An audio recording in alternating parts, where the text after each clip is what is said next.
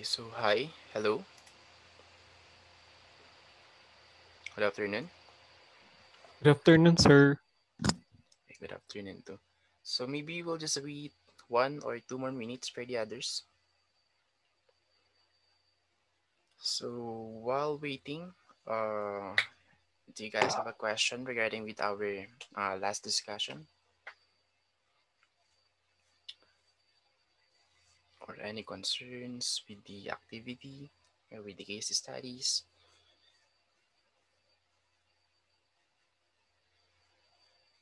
None, sir. Okay,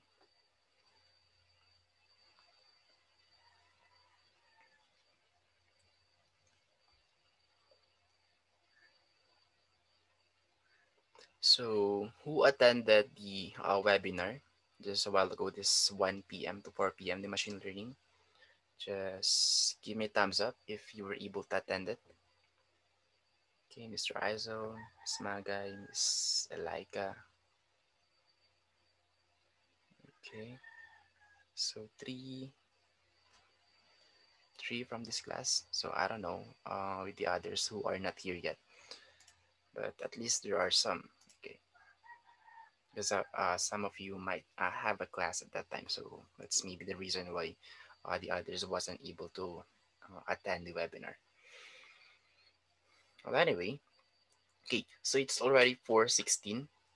So I think uh, we have to start now since it's already quite late. But don't you guys worry, this will be finished right away. This one is actually quick to understand. Uh, as far as I know, you guys already have an idea what is the cloud computing. Okay, so let's start now. So let me just check if you guys are already ready. So again, just give me a thumbs up.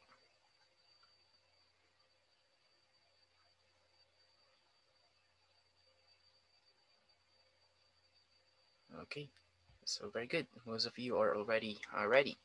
Okay, so first, what is cloud computing?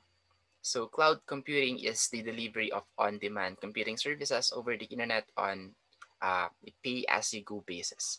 So to make it simple, if you're using a cloud storage, let's say, of course, there are some cloud storage wherein they will give you 5 GB for free, 10 GB for free. So you don't have to pay anything for that. But beyond that, let's say you want to avail more, let's say 10 more gigabytes, 20 more gigabytes, then you have to pay that uh, storage already. Okay, that capacity of storage. Okay, but basically, when we see cloud computing, okay, it's not just a small storage. We're not talking about 10 GB. We're not talking about 50 GB. So, it's almost like a normal computer. Like, it could be the minimum could be 200 GB. Okay, so like you can run a separate operating system with that cloud storage, so that's possible. Okay, you can run your application in there via virtual machines. So of course you're going to store a lot of application in there. You're going to use a lot of their capacity storage, their say a server's internet speed, server's say processor. Okay, it's of course it's not just a simple processor, it is a super fast processor. Okay, the RAM, everything. Okay, it's like a normal computer also. Okay, but in here, okay, the faster that you go, okay, and then the bigger the capacity that you're going to avail, of course, the bigger that you're going to pay. Okay, so that's basically cloud computing. Okay, so here's a definition. Okay, so cloud computing is a standard in the field of computation. So the systems are large numbers that are connected in public and private networks. So the one that we are using, like for example, the Microsoft Word, Google Drive, Google Sheets, those are public networks. Okay, wherein anybody can access that one. Okay, as long as you have the correct IP, correct URL, correct application, or correct platform that you can use with that certain application.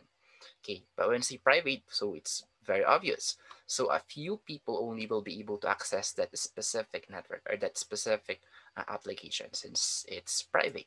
Okay, so we also have the other one, which is a combination of public and private. So it is a cloud computing server wherein it has a public application or public uh, APIs that you can access anywhere. And we also have the private side of that one, wherein specific people only can access that one. Okay. So the reason behind using cloud computing is to provide an infrastructure for applications.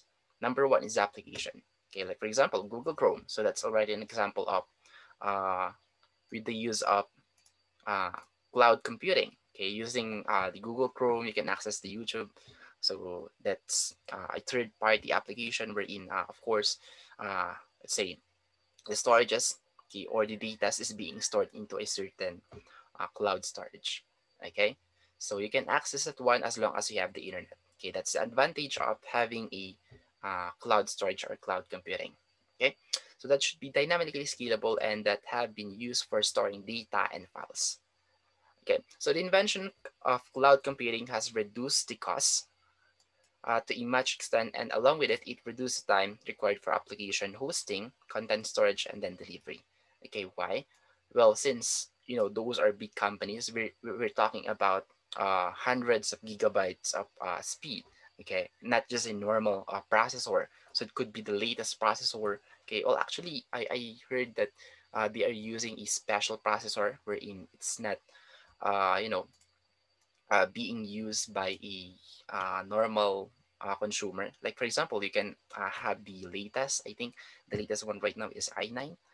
Okay, so I'm not that familiar anymore when it comes to the latest versions of AMD and Intel. But let's say that you have the latest. Okay, well, in big companies like Amazon, Google, Google Cloud, what else? Microsoft Azure. So they're using a hybrid version of motherboard, hybrid version of a processor. Okay, so it's a lot faster than you can think because it's servicing many peoples and many companies. Okay, so yeah, you can just choose the speed that you want. Okay, let's say this is the only speed that you need, then you can avail that one. Okay, but if let's say it needs more speed, then you can customize it wherein you can avail an upgraded speed of your server. Let's see the upload speed and then the download speed. Okay, so yeah, that's basically it. That's why it's being reduced uh, because since you don't need to buy that physical computer anymore for that to serve you. Okay, so you can just avail that one into a certain company, let's say Amazon, Google, or Microsoft. Okay, so they're the one who's going to do it for you. Okay, so physical versus cloud storage. So we have a lot of advantages and disadvantages. So it's also your own preferences depending on which one you prefer. But in my case, I prefer both. Okay, so I still need local storage or physical storage like flash drive, external hard drives, and then my hard drives. Okay, but if it's a project base, like you need to implement that let's say website or that file into a certain group, then this one is super reliable. Okay, because if you're always carrying a flash drive or a external hard drive, I think it's a hassle from time to time that you need to put it in and then pass it to your other group mates. So just save it via cloud so that they can access that if uh, they also have the internet. Okay, so that's the advantage of having a cloud storage. But of course, if the internet is down, then they won't be able to access that one remotely. So I think they can still access that one locally. So if you're connected in one network, but if it's in a far place wherein there is no other connection than the internet, then you won't be able to access that one. Okay. All right, so as you guys can see, this man doesn't saying that I choose this one, or this man doesn't saying it choose this one. So it's completely up to you. So it is you who's going to decide where you're going to be happy. Okay, which one you're going to choose. But just an advice, if we're talking about projects, okay, like for example, you're saving your projects in a certain storage. So why not use GitLab, okay, or GitHub? Those are examples of cloud storage services wherein other people can access that one as long as they have the or they are accessible or they can access that specific uh, root file of yours. Okay. So why cloud computing? So there's a lot of reasons why you need to choose cloud computing, but here are some, okay, that you can think of, okay, or that they can say that this is the advantage, this is the etc., so on and so forth. But yeah, let's see that this is the reality. Okay, on premise, of course, higher pay, less scalability.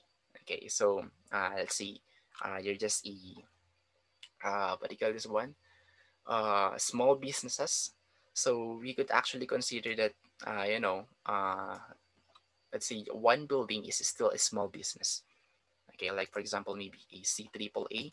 Okay, Chongsan maybe. So we could still consider that one as a small business because it can still manage in a single building. Okay, but of course, implementing a let's see, a local storage on that one is already super expensive. Okay, because every minute can accumulate maybe gigabytes of data. Okay, so let's say the products that you're going to list in there. Okay, let's say the files of your employees. What else? The applications that is being used by your employees. Okay, or the uh, uh, videos that is being saved to the CCTV cameras. Okay, so you need a lot of storage regarding with that one. Okay, so of course, higher the pay, but still less scalability. Okay, but in here, pay what you use. Okay, so it says your scale up. Of course, you have to pay more, but scale down, then you have to pay less. Unlike in here, uh, if you have so much of storage but you're not maximizing them, then you paid more than what you're using. Okay, unlike in here, uh, you're paying what you're using. Okay, so that's actually the main advantage of cloud computing. You can choose to scale up and then scale down anytime. Okay, and in here, a lot huge space for servers. So basically, maybe it will accommodate you one floor.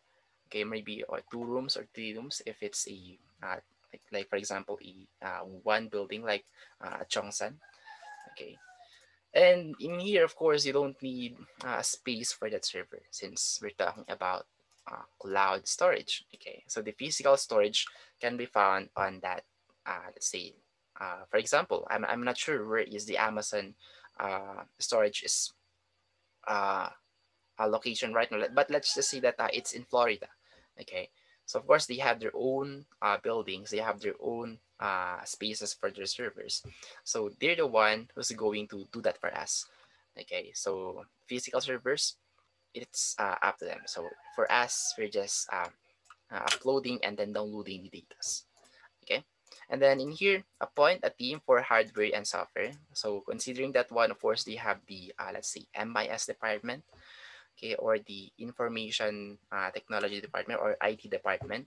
So you have to pay those people, of course. Okay, and then the hardware that they are going to use, say the laptops, the terminals, the PCs, or whatever hardware that you're going to buy for them. Okay, so yeah, those are the things that you might want to consider if you are going to have your own local storage. Okay, but in here, so no experts required for hardware and software maintenance. Why? Because it is now the company itself who's going to maintain the software for you. They're the one who's going to update it for you. They're the one who's going to update the hardware for you. Okay, you don't need to think any of it. Okay, as long as you're paying monthly or yearly, then everything will be fine. Okay, and then in here we have poor data security. Well, this one is you know we have a lot of factors regarding with this one. This one depends on the IT department. Okay, this one also depends on the people who's accessing this one. Say the employees, the owner. Okay, so we don't know. We don't know who might get sabotage your or the security of your data. But yeah, that's basically what's happening. So of course you have to hire a expert, let's say an IT which is expert when it comes to cybersecurity, okay, in protecting your data, etc., etc. Okay, but in here we have a better data security. Why? Number one, of course, they hire a lot of genius, computer engineering, information technologies, computer sciences, okay, to secure their data. Okay, so they have a lot of layers. Like for example, they have maybe three layers before you can access their data.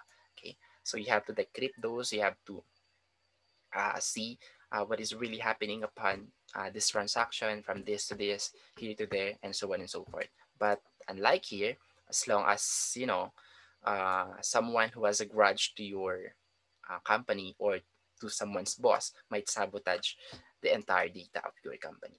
Okay, so who knows? Even the IT person or IT guy might sabotage or sell your information to the other people. But in here, you have no one to blame.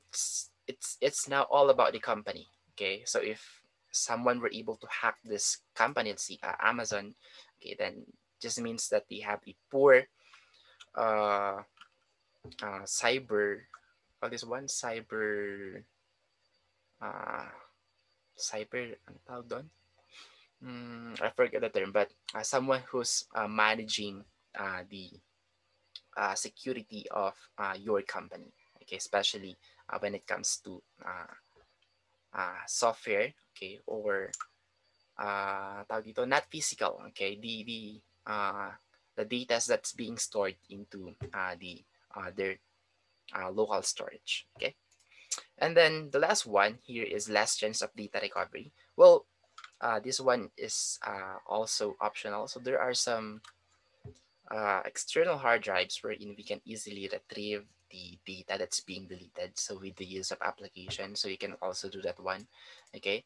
And in here, it's of course 100% disaster recovery since we're talking about cloud computing. So if you're going to upload your file, so it is already creating a lot of copy, like maybe two or three or four copies, just to make sure that your data is safe, just in case if this server was get hacked or was get corrupted or was get caught on a fire. Okay, so of course they have their backups. Okay, and then mostly that backup is separated into that specific place. So let's say they have their servers in Florida, and if this one is down, they still have their backup. Let's say in New York, okay, which is a separate uh, physical building.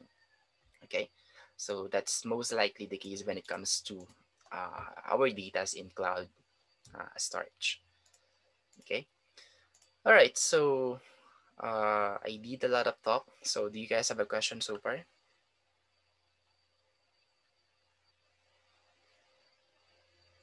Questions or None, sir. clarification? Can None, you sir. okay, can you guys follow so far with how I explain things? Yes, sir. Okay, so Yes, sir. hopefully you guys can really follow since these are just my own research wherein I read that this is the scenario, etc., etc., and then I'm just sharing it to you guys. Okay, like I'm just telling a story. Anyway, so here's more advantages versus the on-premise versus the cloud computing. So lack of flexibility and then high flexibility. Okay, so I think it's very obvious since this one can be changed anytime since this one is just a software wherein we are accessing. Unlike if you have this, oops, if you have this, let's see, a specific server that you bought, okay, uh, if you want to upgrade, then you have to buy uh, a new server or a new hardware. Unlike in here, they are the ones going to do that one for you. Okay, so no automatic updates. So if it's not supported by the company anymore, that the one that you bought, okay, that physical hardware, then that's already it. Unlike in here, there's always an automatic software updates. Okay, as long as you're paying, okay, then they'll give you uh, the latest update of their software. Okay, they always do this one for the security purposes. And then less collaboration, but in here, teams can collaborate from widespread locations. Okay, so when we see collaboration, so it is now the team, okay, who manage this one. So in here, you're only limited to your employees whom you hired. Okay, so if the limitation of your employee is just that, then you cannot do anything about it anymore unless you let them attend some webinars. Maybe you let them study more, to enhance their knowledge regarding with the security of your data.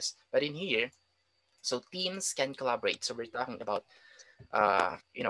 software engineers, big peoples from different uh, let's say companies who's going to contribute just to enhance the uh, let's say the technology of that certain company. Okay, so yeah, just imagine that one. Since we're talking about big companies, so they always have meetings, collaborations, and how to improve their services uh, with their products. Okay, so data cannot be accessed remotely. So yes, this is true, especially if it's in just one building. Okay, well, you can do that one, but of course, you are now like trying to share that one via cloud storage. So that is not possible unless you have a long wire, okay, or long cable wherein other buildings can access the data of this building. Okay, so we're talking about without the use of the internet. Okay, so that's what we mean by data cannot be accessed remotely. But in here, as long as you have the internet, then you can access that one anywhere, okay, and then anytime that you want, okay. And then takes longer implementation time. Well, of course. So aside from buying it, okay, and then setting it up, and then you have to hire people who's knowledgeable in uh, setting up a server, okay. So yeah, there's a lot of things that you need to consider when it comes to implementing this physical storage. Okay, but unlike in cloud computing, just maybe read some documentations, just read some or watch some tutorials. You will already learn on how to use the services that they are offering. Okay, so yeah, it's a rapid implementation. So just click, just type, and then you're done. Okay, just pay, of course. Of course, yeah, you also have to pay. After paying, then you already have the services that you have just available. Okay, so basically, on-premise is a no-no, and then cloud computing is a yes. Okay, so here are the types of cloud computing. So let's start with the deployment model first on the left side. So as I have mentioned a while ago, we have public cloud, okay, and the hybrid cloud, which is a combination of private and then public, and then lastly is a private cloud. And then here are the services that they are offering. Okay, so we have three types for that one, or three layers. So we have the EAS, or infrastructure as a service, or we have the PaaS, or the platform as a service, and then SaaS as a software as a service. Okay, so we'll discuss them one by one on the following slides. But before that, let's talk about this deployment model. So this is the best scenario that I can show to you guys when it comes to what is public cloud, what is private cloud, what is hybrid cloud. So let's start with public cloud. So let's just say that it is a bus, so it is accessible to everyone as long as you can see that bus, and then you can how do you call para in English? You can ask to stop that bus. Okay, so you can avail that bus already. Okay, but in private cloud, okay, so we're talking about private, so you have to own a car. Okay, well, of course, since it's private, you're the only one who can use it. So, of course, it is a lot comfortable than using a vast cloud, since this one is much more safer. Okay, since you're the only one who can access it.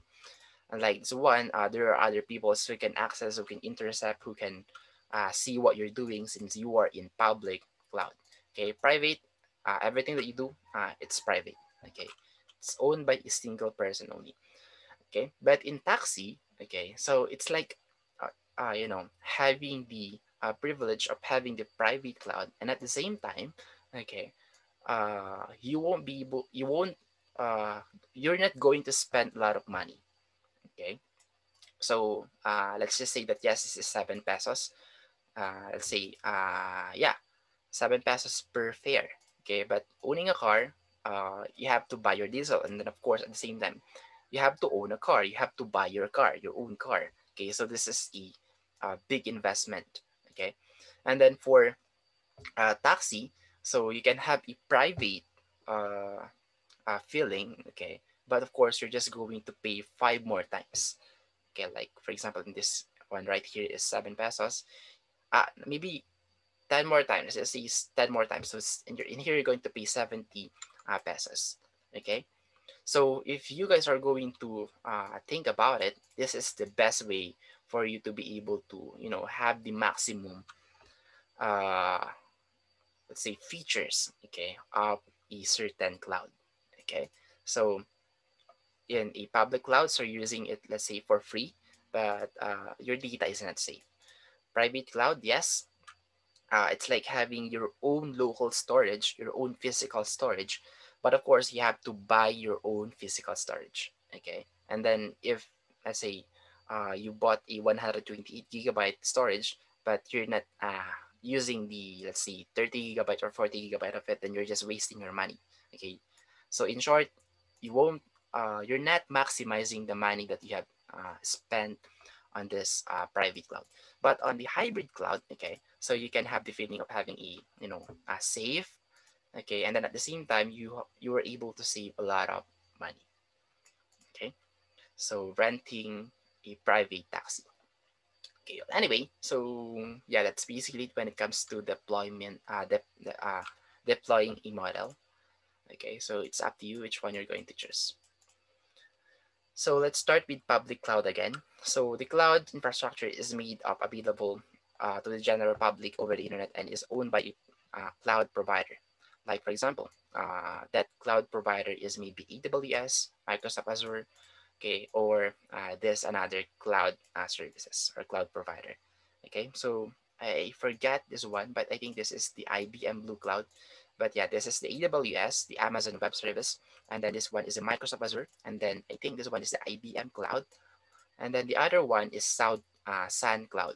Okay, so yeah, those are the services that we can avail when it comes to public cloud. And then here's the private cloud. Okay, so the number one that uh, the private cloud can offer is the security. Okay, since you're the only one who's using that one, then or you're the only one who can access that specific cloud, then your data is now 100% secured. Maybe not 100%, let's say 99.9% secured. Okay, so the cloud infrastructure is exclusively operated by a single organization. So it could be one company only, okay, one big company wherein admins can only access this one. So this one is ideal for, let's say, developers. So if they are the kind of people who always, implement their data via online, and then they need a secure uh, storage or cloud storage, then this one is the choice for them. Okay, so it can be managed by the organization or a third party and may exist on premise or off premise, like for example AWS or VMware. Okay, so the last one is hybrid cloud. Again, it's the combination of both public and private cloud. So this is ideal for governments. Okay, so if you're a company wherein uh, uh, you're concerned when it comes to security, then this is a go-go for you. But if it's a public, okay, public organization like DepEd maybe, okay, so they can use hybrid cloud, okay, because some information uh, is being shared, okay, let's say data sets, etc., etc. Okay, in general public, like for example, your website, it can be accessed by anyone as long as you know the website. Okay, so they can do this one using a public cloud with a combination of the private cloud. Okay, so they can uh, let's say limit, okay, the things that the user can access. Okay, with the help of this private cloud. So this is actually a best idea also for big companies. However, if it's not for commercial, like uh, only the employees will who's going to access that one, then there's no need for public cloud. This will just, you know, give you a risk when it comes to data security. However, this one is still safe, but since we're talking about public, so different people can access it, so there's still a chance. Okay, so let's say 80% secured, unlike a private cloud, only the admins or 3 or 4 people only can access that one. Then let's say 99.9% safe. Okay, so that's a number that I can give to you guys when it comes to data security. Okay, So also they use the public clouds to share these sets with general public or other government departments. Okay, so this is ideal for government departments. Okay, because they use private and public computing at the same time. Okay, so were you guys able to follow so far? So you guys have a question up to this point?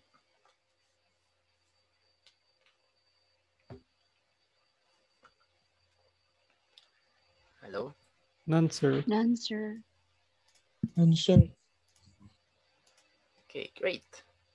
So let's now move on to the right side. So they are offering, okay, three models or three services model. So the first one is EaaS or the infrastructure as a service.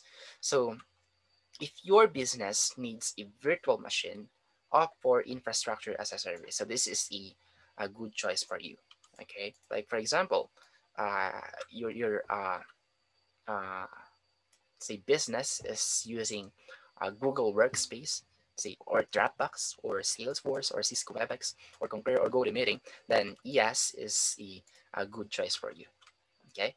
And if your company requires a platform for building a software or product, so this is not the one that I'm talking about, wherein developers will be using this one as their server, okay, to implement their certain application or their software, then PaaS is a good choice. Okay, platform as a server, So examples of this is AWS Elastic Beanstalk, Windows Azure, Heroku, Force.com, Google App Engine, Apache Stratus, or OpenShift. Okay, so those are the applications that we can use when it comes to platform or implementing or availing a platform as a service.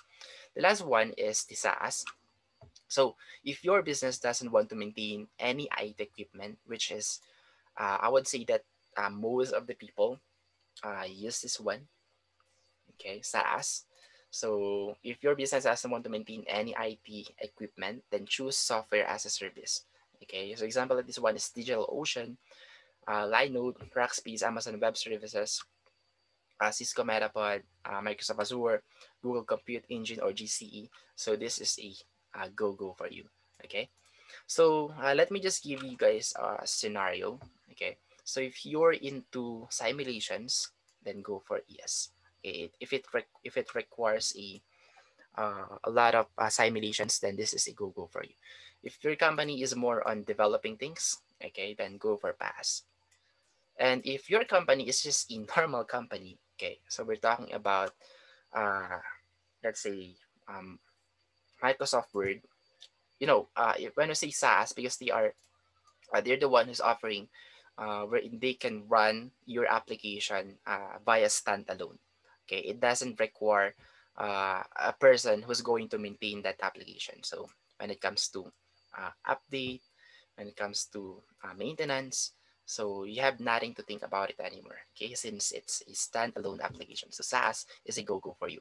So SaaS is uh, reliable, okay, as long as you know someone who's going to create that application for you, okay? So like for example, developer that will be coming from PaaS, okay? So they're the ones going to develop, and then of course you as a person who avail this service, then uh, you're going to buy that one, that standalone application, and then implement that one into this uh, service. Okay, this SaaS right here.